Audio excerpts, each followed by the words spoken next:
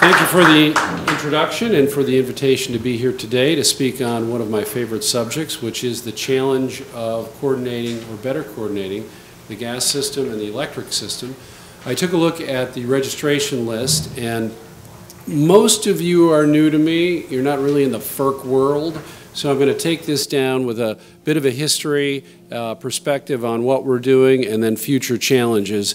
I don't typically title my remarks, but if I did, I'd probably say the gas-electric challenge. It's a good challenge to have, but it's still a big challenge going forward. I always have to preface my remarks because I come from an independent commission that I only speak for myself, which means that you are free to disagree with me if you wish, but I don't speak for the administration or the agency or the staff or the chair. It's important to remember, as part of an independent commission, the chair of the agency really sets the agenda.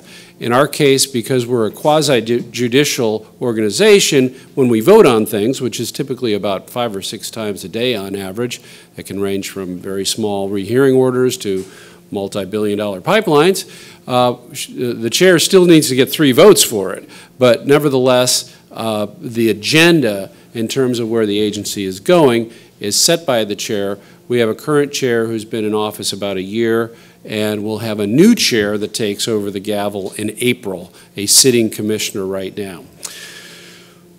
So the general big topic of gas-electric coordination. What's been happening lately, you've heard a lot more about it, but it's actually been a trend for, if you look at the data, for about 25 years, that we are just plain using more and more natural gas to generate electricity. For those of you who follow it closely, you know that the most efficient use of natural gas is not to boil water and make electricity. Rather, it's a direct usage on, in industrial, commercial, or residential applications where you're heating air or particularly heating water, much more efficient than generating electricity by boiling water and burning gas. Nevertheless, to me, there are 5 trends or 5 factors that have accelerated this trend, particularly in the last few years. The first is that, generally speaking, it's easier to build a gas plant than any other type of plant outside of the renewable base. You're well aware that coal is basically, its prospects for new generation are dim at best under the present circumstances. Nuclear, of course, has issues related to the high capital cost initially, even though the fuel costs are low. And so except for uprates of existing plants and those few plants that are under construction in the southeast in vertically integrated markets, we're really not seeing the nuclear renaissance that we thought we might see, say, in 2007 when natural gas prices were so high. So number one, it's easier to build a gas plant than it is basically any other type of plant. Secondly, sometimes it's actually electric transmission, which is a more efficient solution to a particular need for power, whether it's trying to resolve congestion issues or enhance reliability. But it is so difficult, frankly, to build electric transmission in this country that sometimes those involved, which is not FERC, we don't decide, we don't mandate the construction of power plants. That's not our role under federal law. But for either the private developers or perhaps the state regulators who are ordering a utility to build something, they will often go to the default of a new gas plant because it's so much quicker than a potentially more efficient but longer-term solution of additional electric transmission lines. There's a lot of reasons for that. I can go into them, but the fact is that it sometimes takes the place of new natural gas plant, or a gas plant will take the place of what logically should have been an expansion of the transmission grid. The third reason that we're using a lot more gas to make electricity is that we need it to back up intermittent renewables, which are becoming a bigger part of the grid, particularly in certain areas, California. Certainly it's widespread in Hawaii now, for those of you who've watched it. The intermittent nature of wind and solar, of course the fuel is free, but you can't count on the wind always blowing, you can't count on the sun always shining, and particularly in the morning and more so in California, the evening ramp periods where the sun is setting or the sun is rising, but particularly in the evening when the sun is setting, there'll be an enormous need for fast-acting gas plants to make up the difference of lost generation when the sun is going down, and frankly, at the very time people are coming home and demand is up. Only really fast-acting gas plants are in a position to respond to that. So that is a growing trend which will continue to accelerate in the near future. The fourth reason that we're trending this direction is that we have, of course, a domestic supply that was almost unimaginable 10 years ago, thanks to the advances in hydrofracking and horizontal drilling. I sat on a National Petroleum Council study for 2 years. It actually concluded about 3 years ago. And it was a 2-year effort focused on oil and gas production in North America. And of course, the volume is about that thick if you really want to read it. But the takeaways that I have to distill that 2 years of work down are, number one, North America has an enormous amount of gas. And number two, the technology will only allow us to find and extract more if we as a society allow that to happen.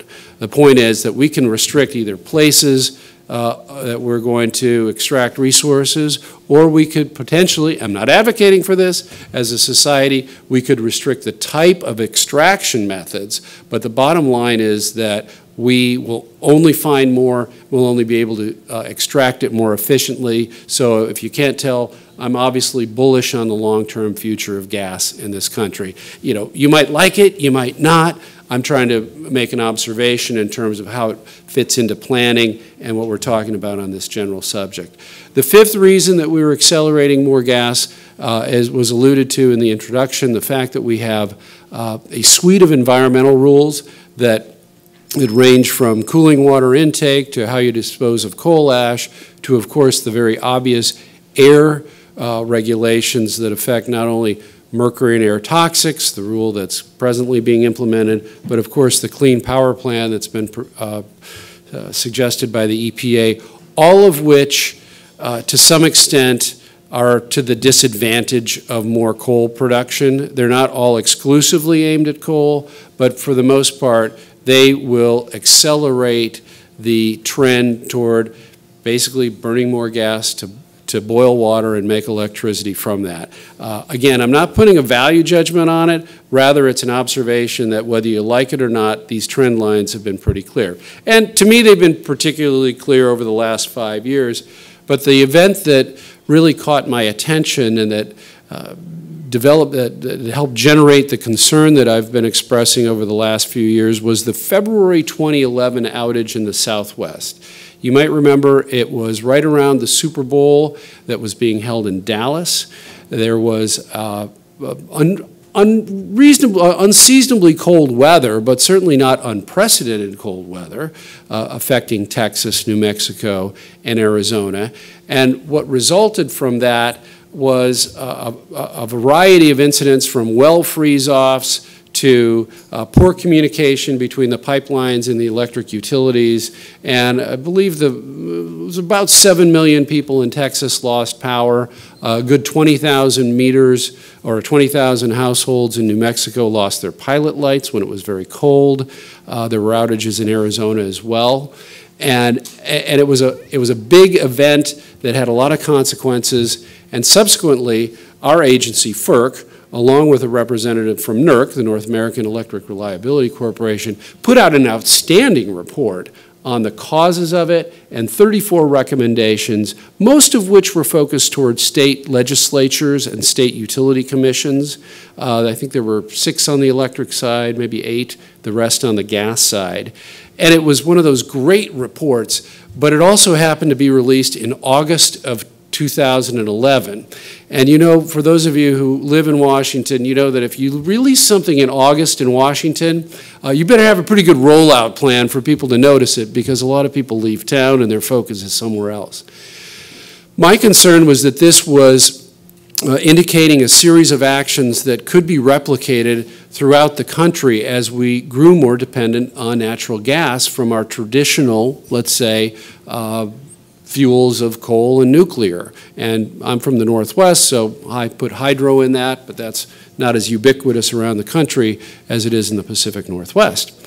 And I was hoping that this was going to generate a national discussion on this growing dependence, because if you read the report, and I certainly recommend you do, because it's a good primer on the gas industry, on the electric industry, and a discussion of what happened and the recommendations, you realize that these are two very different industries that are converging.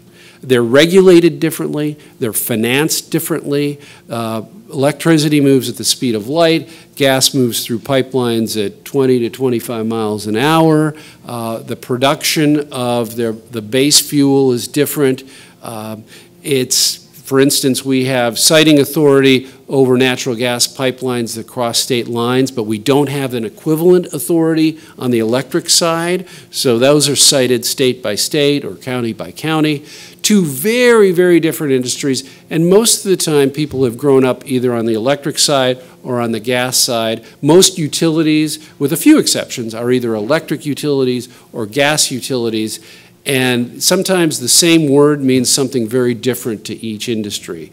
And so the concern was that these industries are converging, they don't know each other very well, and there are profound implications. When you go from a system where you can rely on a 60 or a 90-day pile of coal, recognizing that sometimes in winter coal piles do freeze, when you have a set of fuel rods that only get changed out every 18 or 24 months, that's a very different dynamic than being more reliant on a just-in-time fuel delivery, which is what we are increasingly becoming dependent on as we burn gas to make electricity.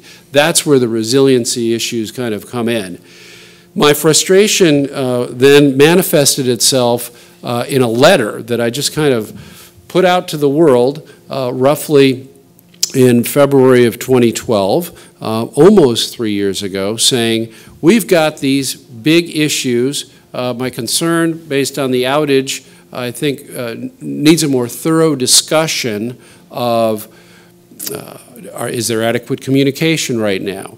Are there inefficiencies in the fact that the market times of each industry are different throughout the country? How do we deal with the long-term issues of financing new pipeline to meet these needs? What should we do about all this? And to his credit, our chairman at the time, once he saw the enormous response that this letter generated, we actually got an official FERC docket number assigned to the letter, and then one of my colleagues added a few more questions. And thus we began what's turned out to be a multi-year effort to further examine this issue and hopefully come to some solutions. Although we've made a lot of progress, we still have a long, long ways to go. The first thing we did, we had 5 technical conferences focused on the various markets, because if you don't follow this closely, you may not realize that we have parts of the country that are in very sophisticated electric markets that involve a day-ahead market where you bid in and you may or may not be called based on your economics of your plant, and then a real-time market that deals with the real-time variations that differ from what was projected the day before. We also have significant parts of the country, notably the Southeast and much of the Inland West, which is a typical bilateral market, oftentimes vertically integrated, where the same entity owns, on the electric side, the power plant, the lines to transmit the power, and the lines to distribute the power. That's different than what we call the more organized markets, where essentially the generators are in a class by themselves and compete against each other, and then the load-serving entities actually deliver the power through the transmission and distribution lines. That's the way it is, but it does kind of complicate how we would deal with, say, national solutions to this. So we had 5 regional meetings focused on the different regions of the country. These were held in the summer of 2012. And at the risk of potentially offending some people, I would say that at that time, generally speaking, the pipeline industry didn't really feel that this was a very significant issue. And I'm happy to say that I think that that has changed in the last 2.5 years. My nervousness kind of continued because if you don't count last winter, you may recall that we had 2 extraordinarily warm winters in a row. And my gut feeling is that we, as a nation and as regulators and as people involved in the industry, we were kind of being lulled into a sense of complacency because the system wasn't stressed, frankly, the 2 winters prior to this one. It was, it was pretty easy to get through. And in addition, a lot of the power plants that are going to be closed down under the mercury and air toxics rule hadn't yet been closed down. Fast forward to last winter, as we were approaching the winter, we finally came up with a proposal and a rule that said that the pipelines and the people who run these organized markets, which covers most Americans, we made it very clear through the rule that people could talk to each other. It would be voluntary, but if there was some kind of a weather event coming or there was some concern over a sudden loss of a pipeline that was perhaps fueling several power plants, that communication was allowed, encouraged, and legal. There had been some concern that because of sometimes the sensitive commercial nature of it, that people could be violating the law by telling a market operator that there were pipeline constraints that weren't publicly known. Fortunately, and I will give OMB credit to this, they expedited the effective date of our rule, so instead of a standard 60-day, we cut it down to 30, and it became effective, I think, December 23rd of last year, which turned out to be pretty good timing, since the polar vortex event number 1 hit on January 5th, and the system was extremely stressed. There was never a proposed, nobody lost their power, but it was razor thin close to there being some load shedding when it was extremely cold. Now, there were a multitude of factors for that tightness. Yes, some coal piles did freeze, and a lot of natural gas plants without proper weatherization didn't work. Some of those plants that had the dual fuel capability of fuel oil found out that because of the temperatures and the lack of perhaps some heating elements, the fuel turned to gel and they essentially were inoperable. So there was a lot of the fleet that was down for reasons related to those issues I've gone through. There were also a lot of plants that didn't have the gas, and they thought they would because the demand was so high on the direct usage side from local distribution companies. That was a major wake-up call. There will be ramifications from last winter, including filings before us now that I can't talk about, trying to enhance the reliability of those units that have been part of the capacity markets and are paid to provide capacity. And that's a controversial set of issues that will be debated on paper over the next few months. But my takeaway was that PJM, which operates the biggest market arguably in the world, went into last winter thinking everything was fine. They actually told us that. And then when they skated through 3 very tough polar vortex events, found out the system was not as robust as they thought it was. And it has shaken a lot of people's faith in the reliability of the system, or at least under the status quo. In the meantime, we've been doing another major effort to try and create more efficiencies in the way these markets operate. The gas market starts at 9 a.m. Central Clock Time, which is different than when the electric markets start, which are typically a few hours later. There's a natural inefficiency there, particularly based on the present nomination cycles, where sometimes if you own a power plant, you're bidding into the next day market not knowing whether you're going to be called or not, and there's a big question mark as to, do you go out and secure a firm supply of gas, not knowing if you're going to use it or not, based solely on when these clock times occur for markets to begin. That is a natural inefficiency, and and we proposed solving it by moving the gas day to 4 a.m. Central Clock Time, and we achieved something remarkable. We achieved unanimity in the gas industry. They don't like it at all, universally. FERC has brought the entire gas industry together in opposition to our proposal. That is a pending rule, so I can talk about it since it's a rule. But there were other elements of the rule, particularly we asked the North American Energy Standards Board to take a look at it. They obviously couldn't reach consensus on when the gas day should begin, but they did reach consensus on adding a couple of more nomination cycles to the gas day, which should certainly help if they were to be adopted, something that we'll be considering. Of course, that won't do any good for this winter. That would be toward the future. Kind of the third set of long-term issues, which are particularly challenging, and all creative ideas will be welcome, is how do we finance new pipeline infrastructure? Pipelines have traditionally been financed through long-term contracts with local gas distribution companies. They, of course, must have gas whenever they need it, because the last thing that they want at all is to lose gas and have to go around manually and relight thousands of pilot lights. So they put a premium on having gas and the absolute highest demand time imaginable based on historic and projected usage. So they've been willing to pay basically the higher cost of firm supply. That has essentially allowed, in many cases, along occasionally with industrial consumers, to provide the financing background for new pipes to be expanded. That's traditionally how it's happened for decades and decades in the United States. Gas consumption at the residential level is basically flat.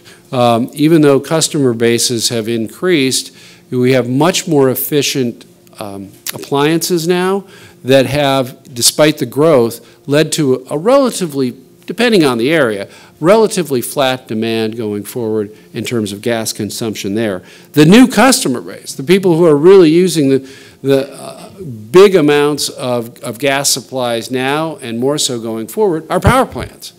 And yet most of the power plants are in these markets where they are competitive markets, and consumers benefit from the fact that they have to bid in, and they may or may not be called based on their bid and their costs. But they're different than the traditional baseload plant that's going to be on 24/7, roughly 365, except for maintenance. And so they are in a position where they would argue that it's financially impossible for them to sign 20 and 30-year contracts because they don't know on a day-to-day basis whether they're going to run. If they don't run, they're going to get paid. And yet, this is the group of new customers that are requiring a pipeline expansion. So we've got a real conundrum as to how we can get new pipes financed. It's a real issue right now in New England, given the fact that they are becoming increasingly, in a relatively short amount of time, 10, 12 years, reliant on gas for electricity. And if essentially they've been shutting down their fossil plants, the nuclear plants, at least Vermont Yankee, being shut down, not huge, but important from a load pocket and from a cost basis, nevertheless, is getting shut down. It adds to the concentration of gas as part of their portfolio mix. The pipes through New England, kind of at the end of the line, are basically fully subscribed. And there's almost universal recognition that new pipeline is needed in New England, more so than anywhere. But, and some of my environmental friends do not agree. They want the existing pipeline infrastructure used even more efficiently and are concerned about a 30 or 40-year investment that then will drive policy toward more gas. Nevertheless, almost everybody else admits that this is a real problem. My concern is that if we can't solve it for New England, and I do give credit to the governors for coming up with a solution, although it has some challenges related to federal law, at least they came up with a creative solution. But if we can't get it solved in New England, my concern is that this can again be replicated both in PJM, perhaps in New York, and certainly in MISO, as the Clean Power Plan has a very aggressive goal, at least in one of the building blocks, of us going to 70% dispatch of natural gas plants. That would require a lot more pipe, and I don't know how we get it financed under the present system. So creative ideas are welcome, and that's one that's going to be with us for a while, and hopefully there won't be problems before there are solutions. But we're in a very tight situation, particularly over the next couple of years, because of the number of coal plants that will be retired under the Mercury rule. And you know, if we have mild weather, we can probably get through it okay. But there are different challenges in the winter than there are in the summer. But we're in for kind of a wild ride, I think, for about the next 24 months. And I appreciate all of you being attuned to it. We are trying to address it, but hopefully the context or the substance of my remarks have indicated that there are a lot of different interests here, regulated differently, and the solutions are not simple. They may not be elegant, but we're at least giving a good effort. But these are important matters, and I appreciate everybody being attentive to them and hopefully adding to the discussion in a proactive and positive way. Thank you for your attention, and as appropriate, I will stay for questions and answers. I just have to make, is this, oh, it's working already, wonderful. First of all, a round of applause. We definitely want to have some time for Q&A because you know, the audience here has been predominantly looking at high impact threats of any kind to infrastructure such as the power grid. So you have more prayer going up on your behalf from this room than probably church, and except for maybe the possibility of the atheists, you know, who get praying when they're really worried about something. I know the concerns here are not only what's happening to all of the issues you've raised about gas and electric interconnections, the loss of coal plants, and then you throw a monkey wrench into it like some other kind of disruption to the system by a high impact event. So I know there's a lot of concerns. I'd like to make certain that we have questions from the audience who can identify themselves and raise a succinct question. And I see Mr. Tom Popick has a hand up, but you identify yourself anyway. Hi, Tom Popick, Foundation for Resilient Societies. On behalf of my group, we'd really like to thank Commissioner Moeller for his extraordinary leadership on this issue, partially due to the interest that FERC and in this case NERC and their good work on this issue. Our group has been engaged on what is going to be a very important issue going forward. So you spoke to the situation in New England and other places of the country where the home heating gas is under firm contract, whereas the electric generation is in the spot market, as it might be called. And generators bid into the market if they can secure the gas supply. If they can't secure the gas supply because there's a cold snap, then there may be an outage. But it seems that the cost of that outage is really externalized to the society. There is no commercial entity really that is held responsible under the current regulatory system. I wonder if you could comment on that and if there's any alternatives that might produce a greater reliability of electricity in these kind of circumstances. Well, thank you for the question, and thank you for your involvement in this issue. It was in your materials when we visited a while back, and I appreciated the attention you gave to it because it does need as widespread attention as possible so that we can come to some better solutions than we have now. The people who run the markets have basically been trying to address the issue, Tom, by, and I'll speak very generally because we'll have some pending matters before us, but is essentially making sure that if you perform when you're called on, you perhaps will get, particularly for overperformance, you will get rewarded. If you do not perform when you're called on, you will be penalized quite severely, and the penalties then flow to those who did perform. Essentially, not universally, but in a lot of these markets, the capacity is being paid to perform. It's a capacity market where essentially they're buying an option on, we're going to pay you to be there, but then you got to be there when we call you. And that has generated a lot of discussion. Some of those changes, though, take several years to implement based on the capacity market design. And so that has played out in various markets and is in various states of play. That's part of the solution. Hopefully creative approaches toward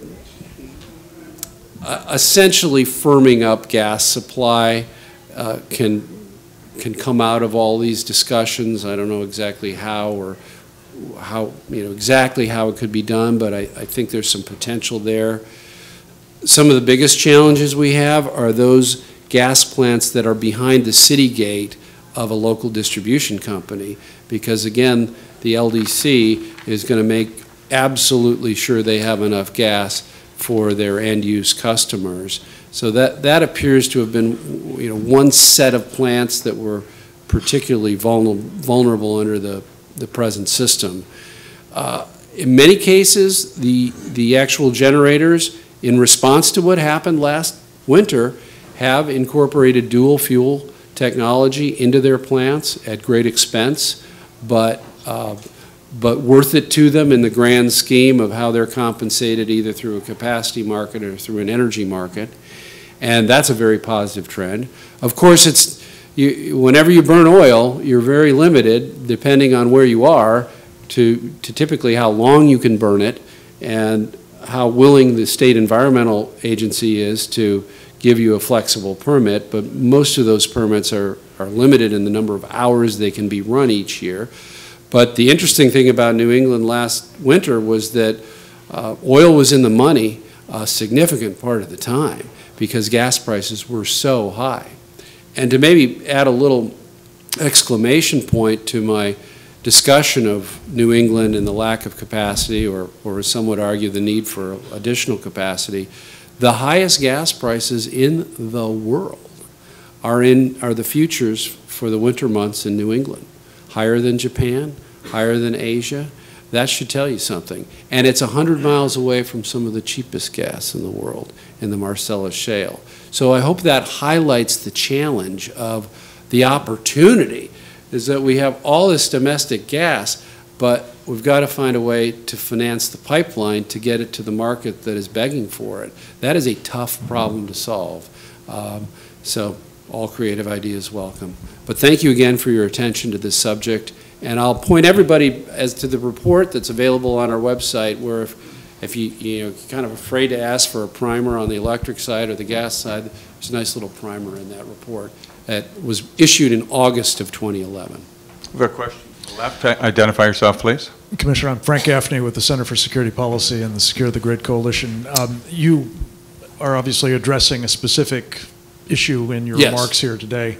I think many of us in the room are seized with the issue not so much of reliability as resiliency. Yes. And I just wonder if we could take advantage of your being here to hear what you believe the FERC is doing, needs to do, will do, if you can speculate on that score, because just to pick up on a point, one thing that occurs to, I think, some of us is, wouldn't it be a good idea, if you're concerned about resiliency, in an environment in which we may really have this upon us as a crisis at any time, not to close these coal-fired plants? And is that something that FERC is going to engage in as a intramural, interagency exercise, if it is as important as it seems it is from what you've just described in terms of shortages and real possible survival problems for people in a very cold winter? Well, this is not going to generate any headlines for people who've been following the things I've been saying and doing on this issue, but my concern all along, and it's reflected in multiple times in front of Congress, was not what the Environmental Protection Agency wanted to do with the mercury rule, but rather the timeline in which they implemented it. I would have added a couple more years, and I think that would have given us added insurance to get through it. Since a lot of these plants were on the margin anyway, some very old, a lot of them very small. But What I try to emphasize, and I'm sure it's to their chagrin, to the EPA, is that the laws of physics will trump anything we write down on paper.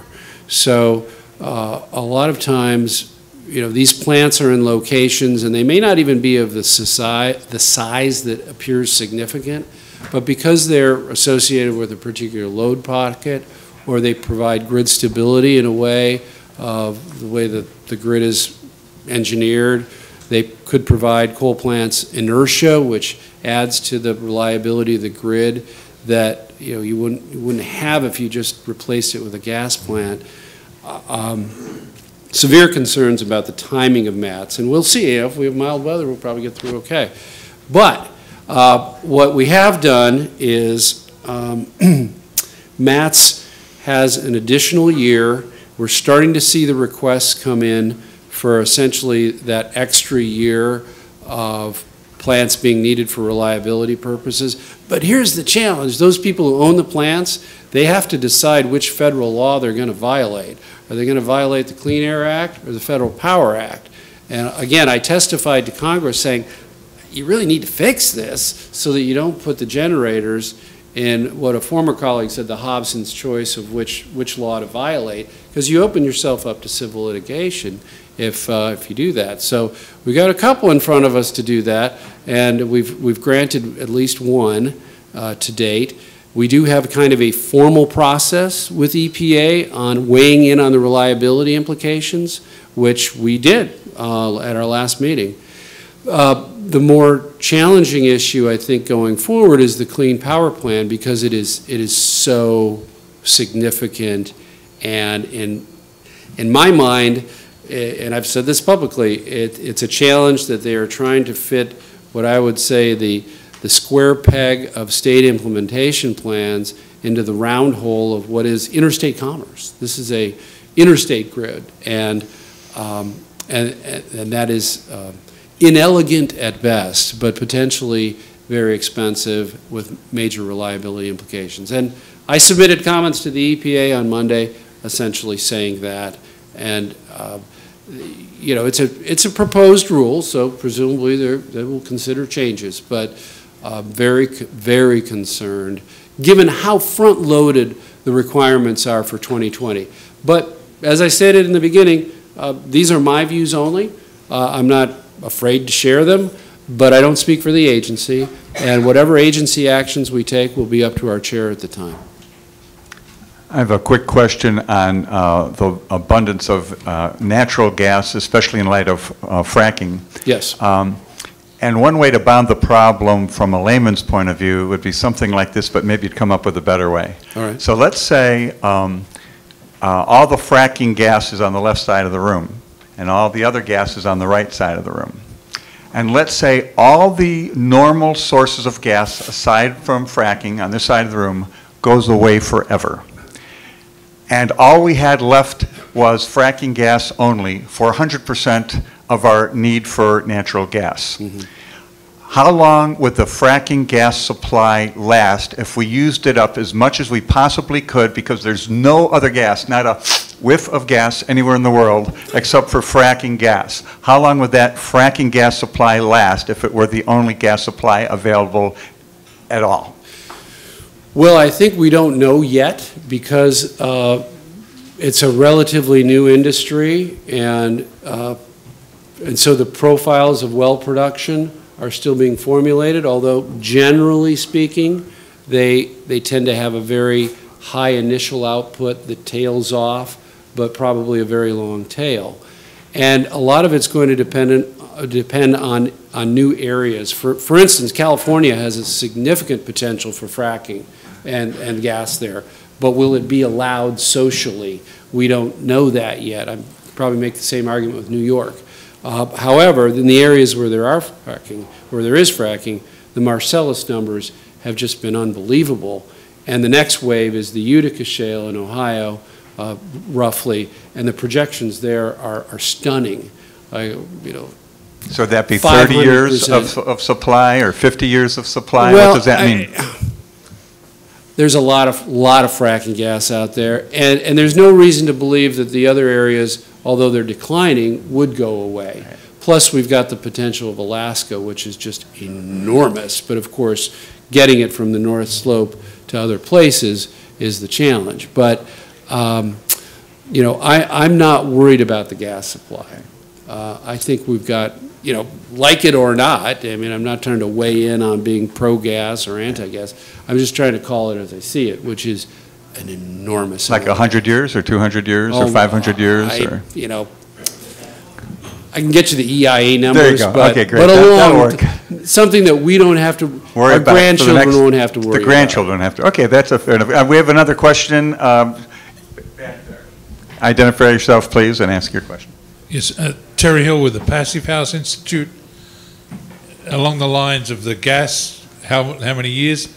There's a tremendous amount of inherent energy embedded in existing buildings. Mm-hmm. Is any thought given to trying to capture that in your plans? Well, there's a lot of effort going on with, say, innovative ways to, number one, get building managers to manage energy better, and those are often state programs and sometimes privately run programs. Innovative thoughts about how you chill water at night, particularly in the summer, and then take advantage of that cooling during what otherwise would be peak times during the summer. That's really not in our realm, other than we have the power in some cases to create market structures where that could be bid in, but it's not something that we would mandate. We've been promoting, particularly under our former chairman, demand response, you know, people getting paid to not use electricity. I've always been a supporter of that, but my support's been qualified as to how much you pay. And I was the dissenter on our big order. The order would have allowed demand response to be paid the full locational marginal price, just like a power producer. I argued that you should subtract the cost of generation from that compensation, because otherwise, you know, you got to pay for the generation to be there. It's not fair for them to not have that backed out. The courts backed me up, but the courts went even farther and said we didn't even have authority in this area under federal law. So now that's being, the agency is asking the Supreme Court to look at that. But that's an area that kind of falls into the demand response in terms of you being able to bid that savings into a market. But for the most part, that's going to be handled at the state level. As Ambassador Cooper comes up and Andrea Boland, we have one more question. Please identify yourself. I'm David Bardeen. As I mentioned earlier today, my first civilian government job after I got out of the Army was in the predecessor agency to Commissioner Moeller's agency. I joined them in 1958 and worked there for 11 years. I've really got three questions, Commissioner, all related to the authority your commission now has under Section 215 of the Federal Power Act, which didn't exist when I was there. First has to do with standards and exceeding standards. You have a complicated process, which I won't go into, in which the FERC approves standards after the NERC has recommended standards, perhaps at the request of the FERC, perhaps not. An earlier panel today, we had a former Assistant Secretary of Defense who told us that a number of electric utilities are going well beyond the mandatory standards to do more than the standards require because they feel it's appropriate in terms of their service area, their customers, their sense of mission, whatever. So my first question is whether you, as one of the 5 commissioners, feel any discomfort at the idea that one of your regulated electric utilities, or ideally many of them, would exceed these minimum standards that the commission sets. No, I wouldn't feel uncomfortable about that. I mean, if you take, let's say, one set of security, some areas of the country are, more important financially than others. So perhaps they should exceed standards. The second question has to do with these high impact risks that we talk about and that Yes. you've talked about, which is what we've been discussing today and yesterday in this process. The things like cyber attacks, malevolent attacks maybe a malevolent EMP attack, maybe not, maybe just a natural event of space weather. And there's a question of just information before you get to the question of analysis and what you do about it. And talking with one of the researchers who was here earlier today, but has had to leave, he has a concern that I want to share with you and see whether you have any tentative thoughts on. The background is this: the Electric Power Research Institute has a data collection program, which I think is wonderful. I believe they have 37 nodes around the country. They and I certainly wish there were a lot more. They've got the cooperation of some utilities. They work with the NERC's geomagnetic task force. But the complaint that this researcher was making, and I don't know how valid it is that the data that are collected, and this is really empiric data on geomagnetic induced flows in power systems, these data are not being made public, that somebody calls them classified. And so my questions to you are, one, has the FERC required anybody in the industry at either of these groups to withhold the data from the public generally and the research community specifically? If it hasn't required it, has it authorized it explicitly or implicitly by your periodic reviews of the NERC programs? And do you have any personal opinion as one of the 5 commissioners as to whether such empiric data should be generally available for the research community to dig into, analyze as best they can, and argue about? Well, I'm not aware of us restricting access to that data. I don't think we've been proactive on that matter at all. EPRI, as you know, is a member organization, so to the extent that it's proprietary data that, you know, they don't feel comfortable or maybe by their bylaws cannot release. I don't know the specific details, but that wouldn't surprise me. You know, I'll look into it and see what the status is. Sometimes you want this to be public, sometimes you don't, and sometimes you want to make sure the right people have it, and so that, you know, good decisions can be made. But I'll look into it. That would be great. Commissioner Moeller, I can't ask for more, but when Commissioner Moeller says he'll look into it, that means a lot. My final and quick question is this.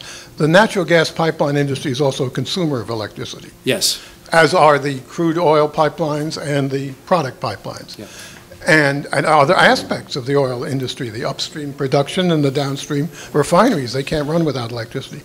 Has the FERC had occasion to look into the specific questions of reliability, vulnerability, resilience of power, electric power supply to these other critical energy industries? Well, it's the Southwest outage of 2011. Some of the more extreme examples were because of the situation and not enough gas and the need for rolling blackouts. It turned out areas, they had load shedding, blackouts in areas, and didn't realize that, you know, by blacking out this area, they also knocked out the compressor on a gas pipeline, which made obviously things worse. And so that region assures me that they've learned the lessons there. I think we saw something similar with the polar vortex events that affected most of the Eastern interconnection last year. A renewed need to have the electric side understand the gas side so that they wouldn't, so that they could designate a compressor station as something that, you know, doesn't get blacked out on a rolling blackout, and to increase the communication and essentially identify those critical structures. Has it been a massive effort by FERC? No, but I think we've helped add to the need for the entities involved to actually talk about this and plan for it in the future. So I'm feeling relatively comfortable that through some people's pain, lessons were learned. I appreciate the attention today. I also want to introduce Robert Ivanauskas, who's an attorney on my team. Some of you have worked with him. He's done a lot of these issues. He's here today. Thank you again for inviting me. Thank you. And